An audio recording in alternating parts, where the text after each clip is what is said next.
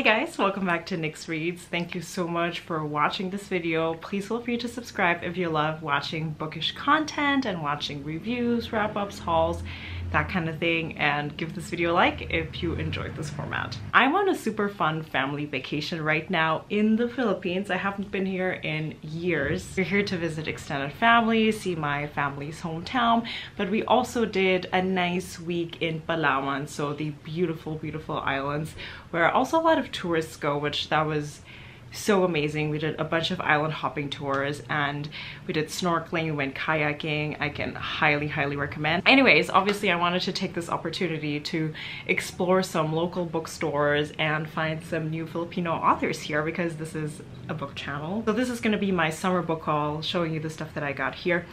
I have to say though that this was harder than I expected. I think the main chain of bookstores is called National Bookstore, and I've been to a few of those because we visited a few malls, but I found that all of those stores have more stationery and things like that than actual books. So I didn't have a lot of books to choose from, and also a lot of the times the Filipino authors book section, and this is my subjective observation from visiting like 3 or 4 bookstores, a lot of the Filipino fiction books are mostly romance and some kind of Wattpad story that was then printed out, and I was having a hard time finding genre fiction by Filipino authors or even just literary contemporary fiction or non-fiction. And I was particularly looking for Smaller and Smaller Circles by F.H. Batagan, but I couldn't even order it to the bookstore. If you're from the Philippines, let me know how you usually buy your books. I think people also buy them from Shopee, I think the site is called. Long intro. Anyways, the first 4 books I did find at a national bookstore. So the first one is the one I'm most excited about. It's called Stories of a Bitter Country by Ninotchka Rosca, and I just did a very quick search on the author. I just wanted to make sure that she is Filipina, and she's actually a very important feminist activist who spoke out against Marcos during his dictatorship. So I was very excited to pick this book up, and I'm just going to read a part of the blurb on the back of the book because I don't think I can explain this any better. So this is a collection of short stories, by the way. We follow the journeys of protagonists living in various unassuming quarters of the country who face the most peculiar and occasionally grim circumstances. An archaeologist tries to stifle his laughter while readying to shoot himself. An elderly lady sends an invite to her progeny through the sun, the moon, and the postman who rides a bicycle. A girl dies while dancing the boogie. A man reconnects with his former kung fu partner, a white male who has transitioned into a Filipino woman. Stories of a Bitter Country offers an unapologetic scrutiny of the lives of ordinary people, their attempts to find peace amid chaos and justice amid suffering, and in doing so unveils the best and the worst that can come from all of us.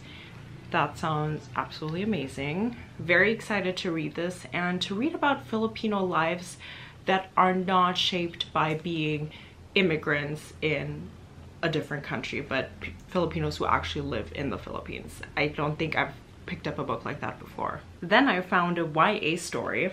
It's Chloe and the Kaisao Boys by May Coyiuto. So Chloe lives in Manila with her family, but she's on the cusp of maybe a life-changing decision as she gets off the wait list for USC. So she's, I guess, contemplating to move to the United States for a better future. But before she leaves, her auntie insists on throwing her a huge debut party. So she's gonna celebrate her 18th birthday, kind of like a Mexican quinceañera. It's a huge party with a lot of different traditions that you do during that feast. It's very typical Filipino. You rent out like a ballroom, you wear a ball gown, things like that. I personally didn't do it, but I know a lot of Filipino girls have that. And I guess she falls for one of these boys here, and that'll probably be a factor on if she's gonna stay or if she's gonna leave. That sounds really good to me, and I'm just very eager to read a story about a girl who lives in Manila. Next, I have another short story collection, this time horror. It's called Seek Your Horror and Other Stories by Yvette Tan. Obviously the title is what got my attention, and I see here on the back of the book that it said Yvette Tan is one of the Philippines' most celebrated horror writers. returns with her second short story collection, so that got me. If she's a celebrity horror writer from the Philippines, then I'm interested to read her stories. On the back here it says, 2 friends adapt in a zombie-infested Angeles city. Oh, I was there yesterday. At Luneta Park, a girl and a young Tikbalan? I don't know what that word means. I need to ask my mom. Begin their journey to save the last moon. A brothel in Poblacion offers an expecting father pleasures he cannot resist. And in the titular story, an American unwittingly purchases a mail-order bride from the mystical island of Siquijor? Okay.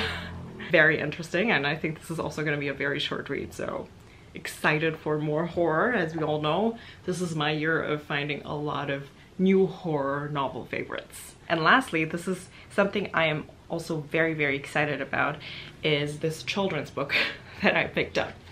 The reason this is a children's book is because this is completely written in Tagalog.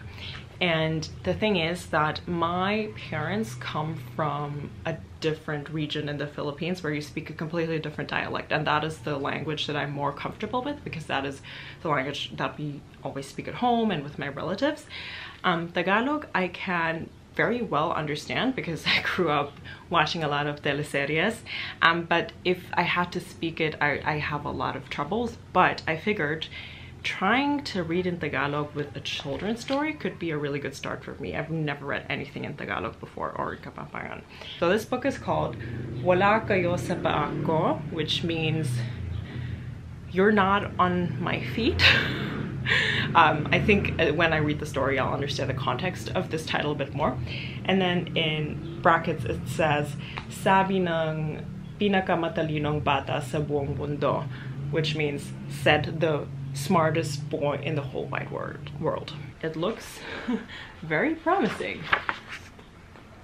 And all in Tagalog, which is one of the main languages you speak in the Philippines, because there's a lot of different languages you speak, or a lot of different dialects. Then I have 2 other books that are not by Filipino authors.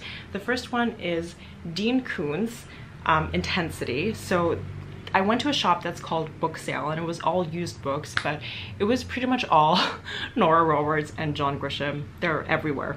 In any country, I guess, you have those books in secondhand bookstores. And this is one of the books I found. It was only 85 pesos, which is just over $2. And this was on my TBR for a long time now. Haven't read anything by Dean Koontz yet. He's known for adventuresque sci-fi. In my head, I compare his works to Blake Crouch's books. I think they're kind of the same vibe. I think we'll find it out. I know that a lot of people rate this 5 stars, so I hope I like it too. I wasn't a big fan of Blake Crouch, so I'm giving Dean Koontz a chance. The next book is very special. I didn't buy it here. My sister got it for me in Germany and brought it back here to give it to me. It's The Spanish Love Deception by Elena Armas. And the reason this is so special is this author actually had a reading in our hometown in one of our bigger bookstores, and my sister went there. She said it was so much fun, and she kindly got this book for me, and the author signed it. Isn't that amazing? I'm not even too sure what this is exactly about, but I know that it's super popular. It says, a wedding in Spain, the most infuriating men, 3 days to convince your family you're actually in love. I mean, I love a wedding setting, so I think I will actually really enjoy this. I hope so, because it's a signed edition. And lastly, I have a few books here that my super kind cousin gave to me as presents because he knows that I love to read, so I didn't get these myself. I think he said he got them at a secondhand bookstore, so I imagine it's something like the Book Sale store. So I just wanted to quickly show them and show my appreciation for them because I'm very grateful for these gifts. The first one is a cookbook, which is very fitting. It's the Essential Vegetarian Cookbook, over 75 recipes for quick and easy dishes. This is such a throwback for me because this reminds me so much of the cookbooks that my dad used to have in our living room, and I would spend so much time when I was bored to just flip through them. The illustrations and the way the step-by-step instructions are written, this is such a nostalgic feeling to me. It's so nice. He also got Guiding Young Children in a Diverse Society by Gordon Brown. I am not expecting, and I don't have children, but I think this is a very, very interesting topic.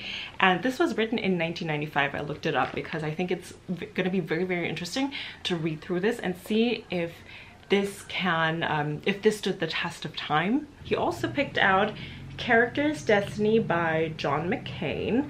Inspiring stories every young person should know and every adult should remember. I think he got this because he's very much into like business books and self-help books. Is this a John McCain who ran for president? I'm not sure. And lastly, he got Launch Your Life by Kenny Silva, a guide to growing up for the almost grown up. This is a very cool binder because it has different tabs. It says identity, career, finances, home, and growth. And so you can like basically read up on whatever it is that you're interested in, which, I mean, I still haven't hit 30 yet, so I honestly still feel like I'm trying to figure out how to be a functioning adult. So I think this is a really, really nice find. I might share this with my little sisters though, because they're really starting out in life. That is all the books that I wanted to show you guys. I'm really, really hot right now actually because I didn't turn on the AC and it gets so hot and humid here. It's unbelievable. But I thought maybe it's gonna be too loud if I turn it on. Let me know what you guys think. Which of these books do you think should I read first? Let me know which ones you think sound the most interesting.